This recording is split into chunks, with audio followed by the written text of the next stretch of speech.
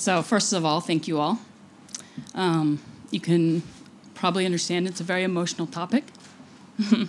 Just listening to him speak about it hits me in the heart right away because it took me back to the past 2 years.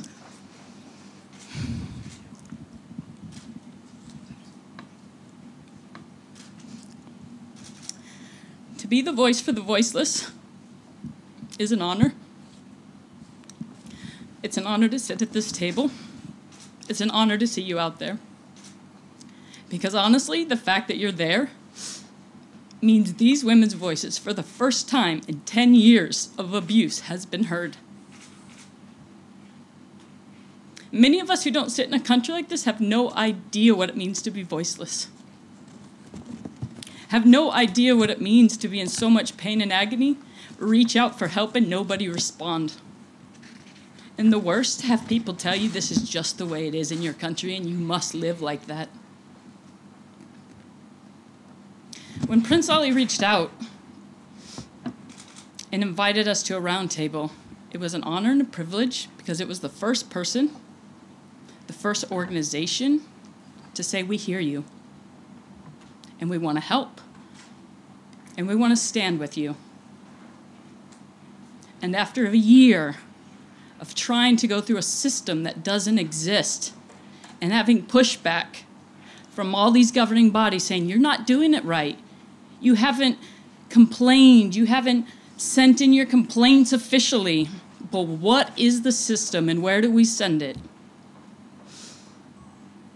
When we got invited to the round table to sit in a room and look around and just think, wow, people are listening. And not to me, but to these women who nobody would listen to and nobody has been listening to. This abuse has been going on in this country for almost a decade. Boys and girls, men and women, and not one person was able to be heard. Not one man, not one woman, not one boy, not one girl was ever to be heard until this moment when this group stepped in. I respect that FIFA has banned the president. It's a start. It is far from a solution. In some ways, I see it as a cop-out, and that is why your voice matters. We cannot accept that one ban of one person solves this problem. This problem has affected so many people. It is endemic across this federation. The list of male names that were given to me by my players goes on and addresses almost every man in that federation, and we've banned one of them. This does not solve the problem. That is why your voice matters today. I have seen how abuse tears apart a human soul.